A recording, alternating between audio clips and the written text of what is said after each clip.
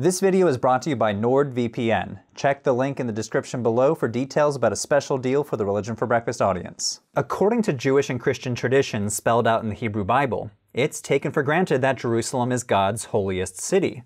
The temple that Solomon built there was central to the worship of God, and the Hebrew Bible itself consists of the Torah, the prophets, and other writings. But imagine a religious group that claims Jerusalem's status was a mistake. The temple of God was built in the wrong place, and the version of the Hebrew Bible used by Jews and Christians is wrong, and another equally ancient version is the correct version. All these claims might seem surprising, but they would not be surprising to members of one ethno-religious group, the Samaritans. The Samaritans, or as they prefer to call themselves, Samaritan Israelites, trace their ethnic and religious identity to ancient Israel. The history of the group is as old as the history of the Jewish people. Samaritan history, like Jewish history, intersects with major figures, like Cyrus of Persia, Alexander the Great, Jesus, the rabbis, and Muhammad, all the way to the present. 2,500 years of history is a lot to cover, but there are three things it's most important to know about the Samaritan Israelites. First, Samaritan Israelites accept the Pentateuch, written in Hebrew, as scripture. Genesis, Exodus, Leviticus, Numbers, and Deuteronomy.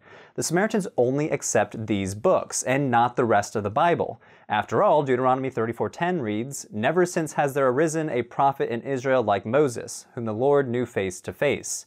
And for Samaritan tradition, that statement is taken literally. Now, the Samaritans did write a bunch of other texts, including liturgy, biblical interpretation, historical chronicles, and practical religious prescriptions for daily life, but according to them, since only the Pentateuch is believed to be written by Moses, only the Pentateuch is holy. The Samaritan Pentateuch does look different, though, from the Jewish text, since Samaritans use a version of an older script called Paleo-Hebrew. It also has some differences in content.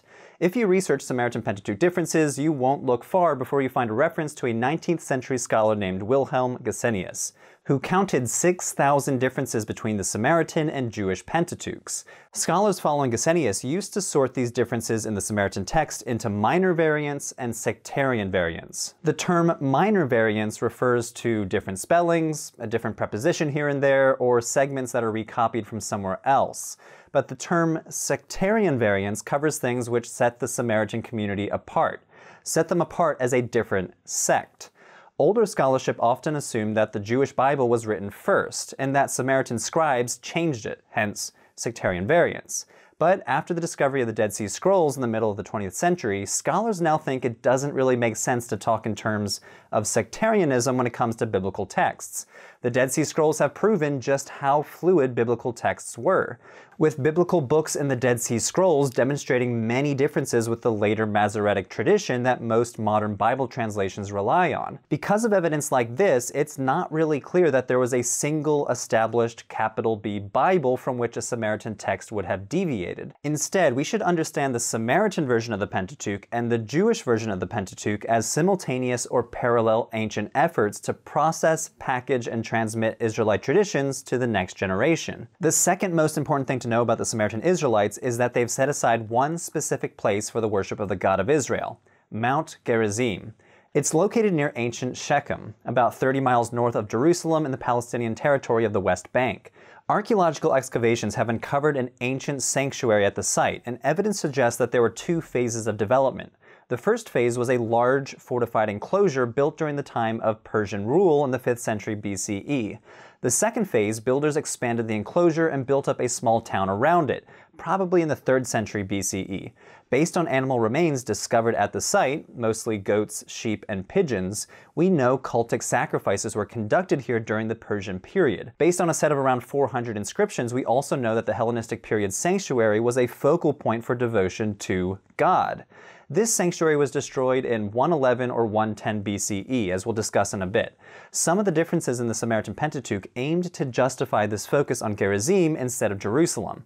Let me give you an example. At the end of the Ten Commandments in the book of Exodus, the Samaritan Pentateuch contains two unique sets of instructions not found in the Jewish version of the text.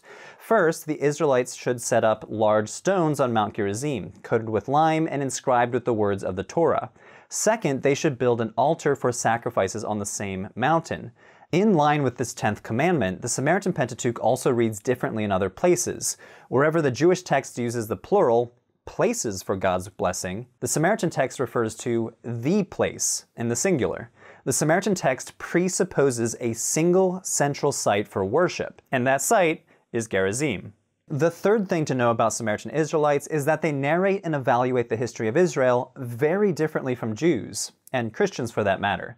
Well, in the broad strokes, their history is similar. The Samaritan version of the history of Israel references the same characters and political circumstances. They share the same basic narrative in the Pentateuch with Jews. God creates the world, he destroys it in a flood, Noah and his sons repopulate it, God makes a covenant with Abraham and his descendants, Jacob and his sons are the beginning of the 12 tribes and the people called Israel, the Israelites are enslaved in Egypt, they escape led by Moses, and they receive the law and enter the promised land. All the same. But at that point, the Samaritan Israelite story diverges. The main difference being, as I already mentioned, the emphasis on Gerizim instead of Jerusalem. Right up to the time of a priest called Eli, Israel enjoys a period of divine favor. But then, things start to go wrong. Eli and his sons establish a shrine at Shiloh. This disregard for Gerizim brings the people of Israel into a period of divine disfavor. Later Israelites continue to make mistakes. King David, for example, badly misunderstands things and commits a capital at Jerusalem. His son Solomon mistakenly builds a temple there. The true Israelites, according to their narrative, are the Samaritan Israelites, and the cult centered in Jerusalem is a mistake. So Samaritan Israelites don't so much tell a different history as much as they tell a counter-history. A story with all the same elements but arranged in a way that contests the narrative in the rest of the Hebrew Bible. True enough, they were not the only people to do so, even in antiquity. The community of the Dead Sea Scrolls also saw the Jerusalem temple hierarchy as corrupt, and the lunar calendar used by the Jerusalem priests as incorrect. But the Samaritan Israelites, unlike the Scrolls community, survived the revolt against Rome in the 1st century, and developed their own narrative, especially in their medieval Arabic chronicles. As you can imagine, this alternative claim to be the true Israel led to some significant tensions between Jews and Samaritans. Sometimes that meant violence. In the late 2nd century BCE, the Jewish ruler John Hyrcanus sacked Shechem and destroyed the sanctuary on Gerizim. Greek and Roman sources from the next 2 centuries also report clashes between Jews and Samaritan Israelites, especially when travelers from Galilee passed through the region on their way to Jerusalem on pilgrimage. More often, though, it meant disagreement, tension, or sometimes ambivalence. Classical rabbinic literature dated between the 2nd and 7th century CE is ambivalent on the claims of Samaritans to be counted as Israelite. Sometimes these texts classify them as Israel. For example, one tradition in the rabbinic text called the Mishnah states that a Samaritan can fully participate in any meal with a Jew, even praying the blessing after the meal, but it instructs the Jew to wait until they finish speaking before saying Amen, just in case the Samaritan adds a blessing to Gerizim. This story includes Samaritans in table fellowship as Israel. Sometimes, though, rabbinic literature categorizes Samaritans among the Gentiles, especially in later texts. In one place in the Babylonian Talmud, which is traditionally compiled around the year 600 CE, a rabbinic authority declares Samaritans as absolute Gentiles, due to their lack of acceptable Torah observance. Okay, since we've already started to talk about ancient history, what do we know about their origins? The answer to that question is tied up with their name. People typically call Samaritan Israelites Samaritans, but the name Samaritan is actually a hostile exonym. By exonym, I mean a name given to the group from outsiders, and by less than friendly outsiders. This particular name is based in a story from the Bible in 2 Kings chapter 17. Now, if you know your biblical history, there are 2 Hebrew kingdoms: the southern kingdom of Judah with its capital in Jerusalem, and the northern kingdom of Israel with its capital in the city of Samaria. Archaeological evidence demonstrates that the northern kingdom was more populated, wealthier, and militarily more powerful than Judah. But despite these advantages, it was the first kingdom to fall during an invasion from the Assyrian Empire in the 8th century. 2 Kings 17 relays one version of what happened to the northern kingdom. As this version tells it, the Assyrians depopulated the land of Israelites. They were replaced by people who the Assyrian Empire forcibly resettled in the region. The text says that the migrants did worship the God of Israel, but only because it was the only way to stop themselves from being attacked by lions that God sent against them. In later Jewish commentary on the passage, this population, known as Shomronim, are identified with the Samaritan Israelites of their own time.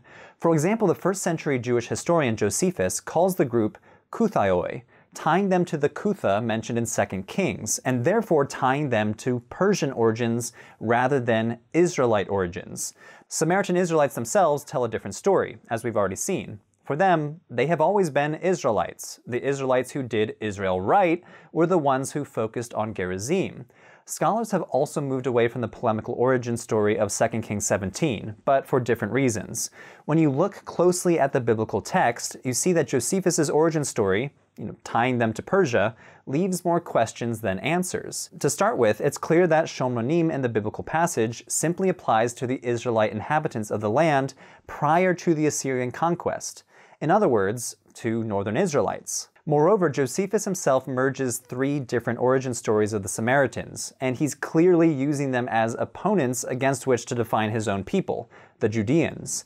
Scholars now do not take Josephus' own polemic at face value. Moreover, our evidence of what happened to the northern kingdom during the time of the Assyrian conquest points to a more complicated situation than what's laid out in the Bible. Some refugees headed south and incorporated into the kingdom of Judah. Assyrian royal evidence also boasts of the depopulation and replacement of the capital, Samaria. But just the capital. Archaeological site surveys suggest that many towns in the region retained their previous Israelite population. The idea of a total replacement of the population with foreigners, as Josephus or as 2 Kings suggests, does not hold up to archaeological scrutiny. The loose scholarly consensus on Samaritan origins therefore differs from both the insider position and the hostile outsider position laid out in the Bible. Beginning in the Persian period, 2 subgroups of Israelites, one devoted to God on Gerizim and one devoted to God in Jerusalem, began to identify themselves as the true Israel. Certain events may have served as a catalyst to further sharpen this exclusive identity. For example, when the Judean king John Hyrcanus destroyed the sanctuary on Gerizim, that might have prompted Samaritans to write down and use a distinctive Samaritan Pentateuch. But no single event was decisive on its own. Samaritans and Jews continued to tangle with one another, and they continued to do so throughout history. Rabbinic Jewish arguments that Samaritans were Gentiles and not Israelites were obviously never accepted by Samaritans. Samaritan Israelites likewise understand Jews as Israelites who made wrong choices in the past. Given their entanglement, Samaritan Israelites today practice much of what Jews do as well. They meet in synagogues, they observe Shabbat, they maintain practices involving ritual purity, they practice festivals prescribed in the Pentateuch, like Passover, Sukkot, and Shavuot. But they do not recognize the festivals specifically associated with later Jewish history, like Hanukkah and Purim. As you might expect, the pilgrimage festivals like Shavuot or Passover involve pilgrimage to Gerizim and not Jerusalem. Despite these similarities, they do have distinctive customs too. Unlike Jews, they still sacrifice animals at Passover. Usually around 50 sheep are slaughtered, cooked, and eaten. I attended their Passover sacrifice back in 2018 and it was kind of like a festive barbecue. The Samaritan shelters for Sukkot are also different, often including elaborate displays of fruit. They have a high priest who stands in a lineage of high priests, and they recite the Torah with a special vocalization tradition specific to Samaritan priestly reciters. Okay, so we've talked ancient history, and we've talked Samaritan belief and practice, but what about right now? Where are the Samaritan Israelites today? The best way to grasp this is by telling a basic history and then zooming in on a couple of more complicated issues. The basic narrative of the last 2,000 years goes something like this. There were plenty of Samaritans in antiquity, both in the Levant and in diaspora around the Mediterranean world. In fact, we have evidence from as far west as Sicily. A marble pillar was discovered there with a section from the Samaritan Pentateuch. Scholars think it was from a Samaritan synagogue or a large private house. In the 5th and 6th centuries CE, large-scale Samaritan revolts against the late Roman Empire meant that the fortunes of the community took a turn for the worse. One account claims 20,000 Samaritans were enslaved. After the expansion of Muslim power in the Middle East and North Africa, Samaritans occupied an ambiguous legal position. According to Muslim law, they counted as a people of the book, receiving protected legal status in exchange for extra taxes. But their uneasy relationship to Judaism, and the fact that Jews were much more visible to the state and in the writings of Muslim theologians, made the legal protections of that classification somewhat fragile. Over time, demographic decline and occasional violence resulted in the community shrinking, both in terms of numbers and geography. By the 19th century, only a small community in Ottoman Palestine survived, and that community was perhaps only preserved by the special status granted to Samaritans by the new State of Israel in the middle of the 20th century. Today, fewer than 1,000 Samaritan Israelites live in two places: the town of Holon on the outskirts of Tel Aviv, and near Gerizim itself in the West Bank. And it's this narrative of decline to an endangered religion that remains the dominant narrative to this day for anyone who studies Samaritanism. And while there is some truth to this narrative, scholars and students of religious studies should not take this narrative to its extreme and freeze minority religions in time. You'll find some people presenting Samaritan Israelites like some sort of fossil, the vestige of an older, more illustrious past. Mark Twain himself, the famous novelist, calls the Samaritan Israelites mastodons when he runs into them on his cruise to Ottoman Palestine. There are a few traps in this narrative of decline and fossilization. First, and this is pretty obvious I think, we're less likely to view a tradition as something that's living and changing if all we do is focus on decline and fossilization. Samaritanism is not a static property boxed up in a museum. They continue to write their history today. We're seeing interesting developments within the Samaritan community responding to the increase of tourism around their sacrifices at Gerizim. They've created a visitor center, guided tours, and they stage liturgies. We're also witnessing a rising movement of people in Brazil trying to convert to Samaritanism, even though there's no formal process of conversion in the tradition. So we might be witnessing an attempt to make Samaritanism a transnational religion that's not necessarily based on ethnicity. Freezing minority religions in time also focuses our attention on telling certain stories about them and not others. For example, when scholars write about Samaritans under the Ottomans, the whole story is about demographic decline. And sure, we know that Samaritan Israelites had a rough time. We know this from the writings of Samaritans themselves, especially prominent families based in Damascus and Cairo who ended up relocating, and we know this from Ottoman legal texts that mention Samaritans. But some of the most interesting stories about them remain mostly untold by historians. By placing all of the emphasis on things about Samaritans that make them a minority religion, draws attention away from their fuller history and the fuller lives and experiences of their members. Another major point to bear in mind is that the story of Samaritan Israelites does not stop with their incorporation into the modern state of Israel, with their formalization as a minority in the state.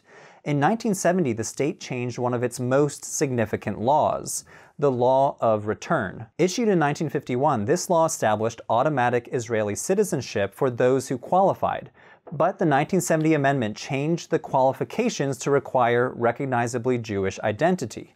For a lot of Jews, this was a positive change. For example, it included children of mixed marriages, but it made life much more difficult for Samaritan Israelites, since rabbinic authorities did not recognize them as Jews. And to be clear, Samaritan Israelites have no desire to claim Jewish identity anyway. So what happened? Matters came to a head in the early 1980s and 1990s. The Supreme Rabbinical Court ruled in the mid-1980s that Samaritans were to be treated as Gentiles. In 1992, this became secular law. Since Samaritan Israelites are not born to a Jewish mother nor of Jewish religion, it was ruled that they do not have automatic citizenship rights under the 1970 amendment to the Law of Return. This made things pretty difficult for Samaritan Israelites. One community lives within the boundaries of the State of Israel and the other in the Palestinian territory of the West Bank. What could they do? Well, the Samaritan Israelites brought a lawsuit against the Israeli Ministry of the Interior. Their case rested on this. As the lawyer who represented them said, they hold themselves to be the true keepers of the law and the genuine representatives of the ancient people of Israel, affirming their kinship to the tribes of Israel and distinct from those of Judah.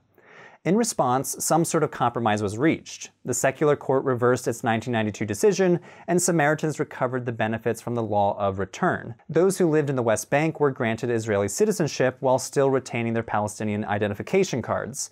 So to summarize, Samaritan Israelites are a remarkable group. They retain an ancient claim to Israel. They hold the Pentateuch as scripture. But their Pentateuch is distinctive, and their claim to Israel includes the implication that so much of what we associate with Judaism, Christianity, and Islam, including the centrality of Jerusalem itself, is an error. But they don't only matter for how we understand antiquity. The status of Samaritan Israelites and the history of the community continues to shift and evolve. And part of their significance to students of religious studies is how they call us to question the way we think about minority traditions, and why we value certain types of narratives over others.